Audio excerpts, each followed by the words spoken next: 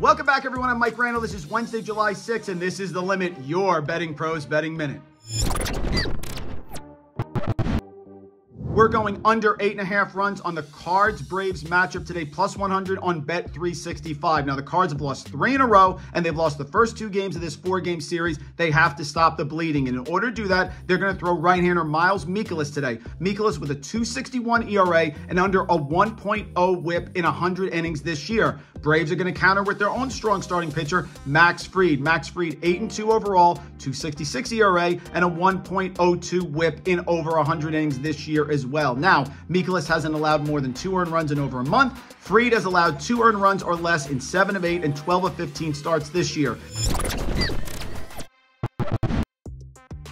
I'm Mike Randall for The Limit, your Betting Pros Betting Minute. Make sure to go to bettingpros.com and download that Betting Pros app to follow all the scores and bets in tonight's action.